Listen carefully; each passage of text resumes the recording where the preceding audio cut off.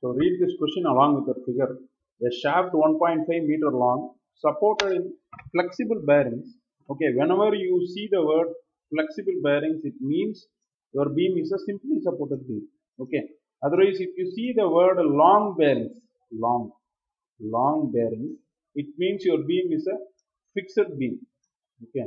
So this is both the ends of the beam are rigidly fixed to the walls. So that is a long bearing fixed beam formula I have to use here. There are 8 conditions and 8 formulas are shared with you. Okay. Yesterday I have shared all the PPTs including today's class. Up to the next problem I have shared yesterday all the PPTs and all the videos are available in the YouTube. That also was posted. Have a refer it. Okay. So here flexible bearings means simply supported beam and that loading condition formula I have to use. Okay, at the ends and carries 2 wheels each of 50 kg mass. Okay, so this arrow mark is a dynamically equivalent representation of two discs that are placed here. Okay, there are 2 discs placed here and we are not bothered about what is the shape, what is the geometry, what is the mass of the disc is given, 50 kg. Okay, at a distance of 375 mm from the center towards left. Okay, please be very careful how the distance is given. So first you have to identify the midpoint. Okay, situated. One of the wheel is situated at the center. One is at the exact center. Okay, so 1.5 meter means it is at the 750 mm point. Then of the shaft and the other is at a distance of 375 mm from the center towards left. From this to the left is your to the left of 375 millimeter is your second mass. Okay, but when you are doing substituting A B in the formula, you have to always calculate it from the left only. So this distance is A and the remaining is B for the first mass.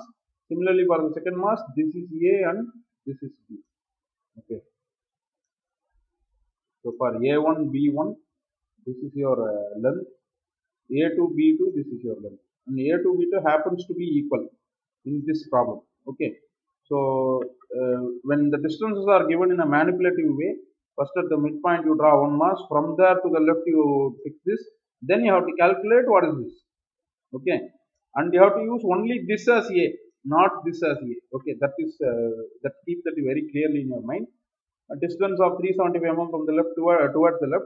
The shaft is hollow of external diameter 75 millimeter and internal diameter 40 millimeter. Therefore, you have 2 diameters, internal and external. Density of the shaft material 7,700 kg per meter cube. Therefore, you will have to consider dead weight of the beam in this problem is considered. It is not neglected.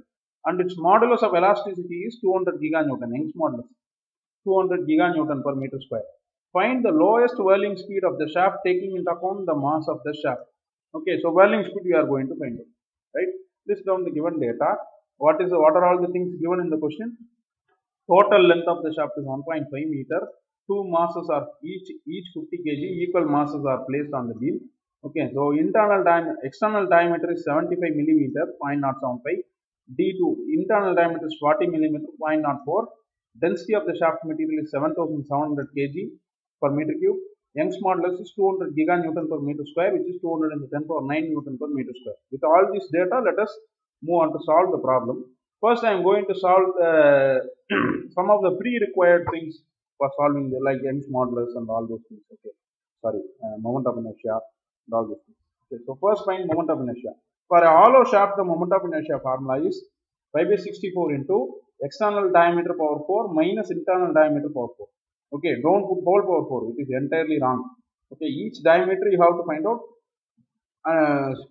Put power 4 for each diameter and then subtract the 2. Don't put the power 4 on the outside. It should be on the inside. Okay. Substitute the numbers. I know diameter 1 is 0.075, outer diameter, inner diameter is 0.04. If you don't know what to write for 1 and 2, put the larger number in the front, smaller number in the back. Answer should not be negative. Moment of inertia cannot be negative. Okay. So whichever is larger is the outer diameter. No confusion. So substitute the numbers and calculate the moment of inertia. So pi by 64 into 0.075 whole power 4 minus 0.04 the whole power 4. So the answer comes around 1.4 into 10 power minus 6 meter power 4. So be careful about the unit. Okay, moment of inertia unit is meter power 4. Mass moment of inertia. Okay. Hence, moment of inertia of the shaft is 1.4 number minus 6. then the density of the shaft material is given. Using this, I can calculate length of the shaft per meter. Irrespective of the length given in the problem, we have to calculate length or weight of the shaft per meter. Okay. So first I will calculate mass, then I will multiply G with that, I will get weight of the shaft per meter.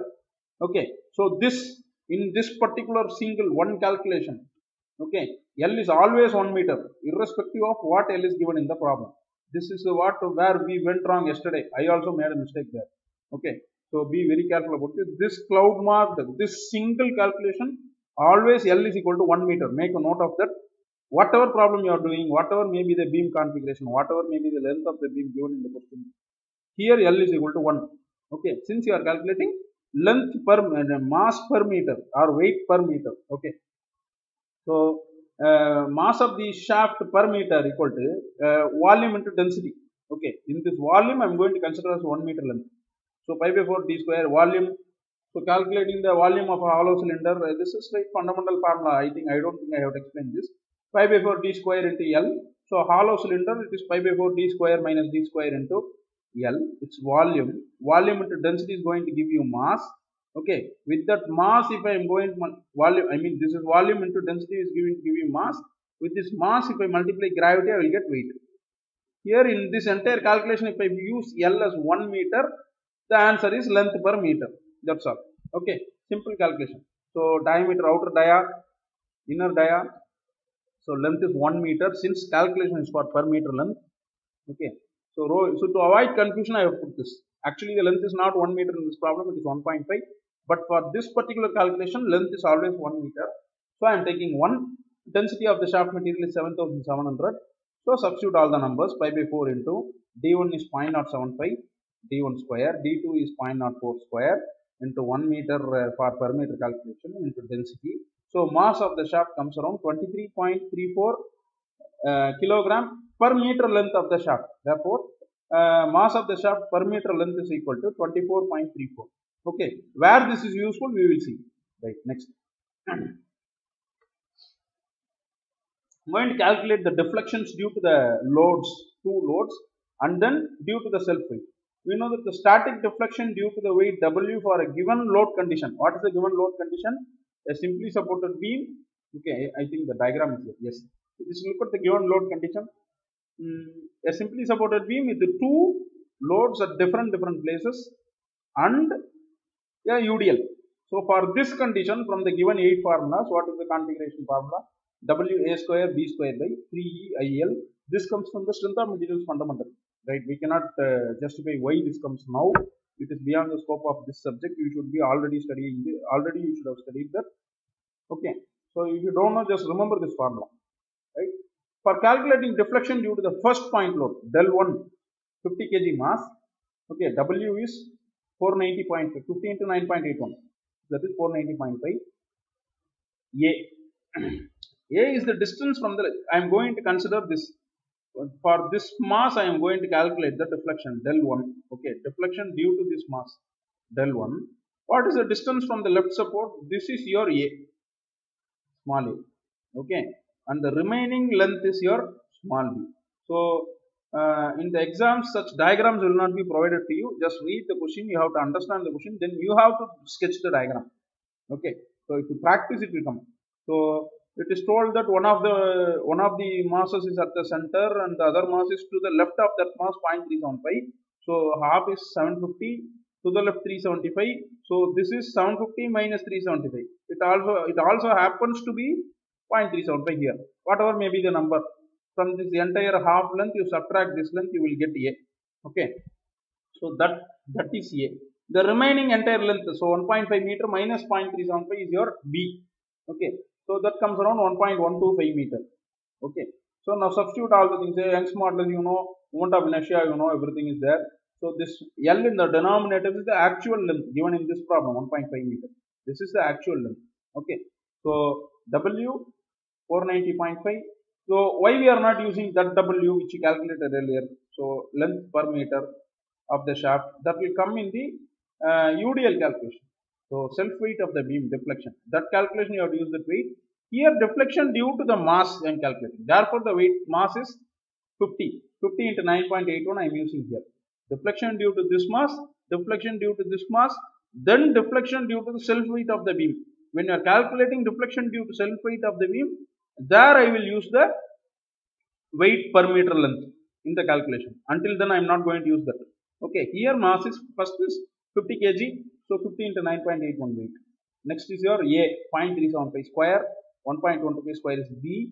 So denominator 3, Young's modulus 200 into 10 power 9, I moment of inertia 1.4 into 10 power minus 6 into length 1.5 meter. So if you solve this fraction, the answer comes around 70 into 10 power minus 6 meter. It's very small. Okay, 70 micrometer. So 70 into 10 power minus 6 meter deflection is caused because of the first mass 50 kg. This is creating 70 into 10 power minus 6 meter deflection. Del 1. Okay. So now I am going to calculate deflection due to first point load with del 1 equal to 70 into 10 power minus 6 meter. Now calculate the deflection due to the second mass 50 kg at the center. Okay. So deflection due to the second point load 50 kg. So W equal to 50 into 9.81 AB. So since your now this thing is at the center, your A and B will be equal. It's given in the question itself. It's midpoint of 1.5 meter length. Therefore, it's 0.75, 0.75. So when I was doing this problem, when I was doing college, I used to get a doubt why I cannot use. What did we do in the last problem? Last problem, do you remember? Yesterday we did a problem on this critical speed. There was a mass at the center, force at the center with let us say UDL is there or not, irrespective of whether it is there or not, a simply supported beam. So now the second mass condition exactly resembles this. Okay, why I cannot use that formula instead of this? Let us say there is a formula for this specific condition. That formula we used in the previous problem, WL cube by 48 EI. So shall I use that for the second mass condition? You should not use it. You should use the same formula which you have used earlier for in the previous slide, because it is a cumulative effect. If there is only one mass in the entire system, the deflection will be like this only. For that only that 48 EI formula. If there are two masses, there will be a difference in the curvature created. Now to calculate this only we are having a separate formula. So you should not use only the entire thing. You are going to cumulatively look at the entire thing, and then only we have derived the formula. So because this mass is at the center, you should not use the center mass condition, single mass condition formula. That is not correct. Okay. So same formula I am going to substitute, because the mass is again 50 kg. You are getting 50 into 9.81, same numbers here. So 490, only the A and B will change, 0.75, 0.75. So denominator is same, 3, Young's modulus 210 power 9, I 1.4, L 1.2. So solve this, you will get a deflection of around 123 micrometer. So deflection due to the second mass or point load is 123 into 10 power minus 6 meter. Now what is left? I have to calculate deflection due to the self weight of the beam. So there are the entire 3 deflections. Self weight of the beam is represented as a UDL in the diagram. Okay, so you can see there are many wavy lines in the diagram. This is your UDL representation. Okay, so that I am going to calculate now. So we know that static deflection due to UDL or mass of the shaft, the formula is 5 by 384 into WL power 4 by EI, where this W is your weight per unit length of the shaft that you have calculated earlier in the beginning. Okay, that W you have to bring here only for calculating del S or self weight. Okay, static deflection due to self weight. So 5 by 384 into WL power 4 by EI. So the mass of the mass per unit length is 24.34. So substitute all the numbers. 5 by 384 into. So this is W. Mass per unit length is 24.34. But I want weight per unit length. Therefore 24.34 into gravity. Okay. Into L power 4. L is 1.5 meter power 4. EI. E is 210 power 9, I is 1.4 10 power minus 6. Solve all the, so solve this fraction. It comes around 56 into 10 power minus 6 meter. So deflection due to self weight of the shaft is del S is 56 into 10 power minus 6 meter. Okay. So now I know all the 3 things I am going to list down. Calculation of critical speed. So deflection due to first point load is 70 into 10 power minus 6. Second point load is 123 into 10 power minus 6. Self weight of the beam is 56 into 10 power minus 6. Now I am going to calculate the natural frequency by using the Dunkerley's formula. Okay. So transverse vibration of the natural frequency of transverse vibration of a shaft with the self weight. Consider natural frequency formula is 0.4985 divided by del 1, del 2, del 3, whatever may be any number of deflection. It's a general formula. Okay. So here you have only two. The general formula says any number of deflections you add up, and finally the self-weight deflection divided by 1.22. That is the formula. Okay. Now you substitute all these three, del 1, del 2, del s into this formula. You substitute into this formula. So Fn equal to 0.4985 divided by square root of del 1 is 70 into 10 power minus 6. Use proper parenthesis. Okay, this is multiplication symbol. It looks like x. Okay. So 70 into 10 power minus 6. So del 2 is 123 into 10 power minus 6. Then you don't have del 3, del 4. Only 2 point groups here. Then go for self weight of the beam. So 56 into 10 power minus 6 divided by 1.27 as given in the formula. Okay. Self weight deflection divided by 1.27. Now if I solve this, I will get the natural frequency of this given beam configuration in hertz. So that comes around 32.4 hertz. So all these calculations you have to do because we don't have time to cover the syllabus. I am going straight away by giving the answers. But don't just try to see and write, or you have to calculate this. Only if you keep practicing with your calculator, this will come to you. I have been stressing this from the beginning. So this natural frequency value can be directly converted as revolutions per second of the critical shaft that I have told yesterday. Okay, whirling speed of the shaft in revolutions per second is equal to frequency of the transverse vibration, natural frequency. Okay, so this is into 60. If you put, you will get the RPM, critical speed. So therefore, so NC is equal to 32.4 into 60, 1944 RPM is your, so whirling speed or critical speed of the shaft with the given loading conditions is 1944 RPM. Okay, so that completes the problem. This problem is taken from Kurmi textbook 23.6.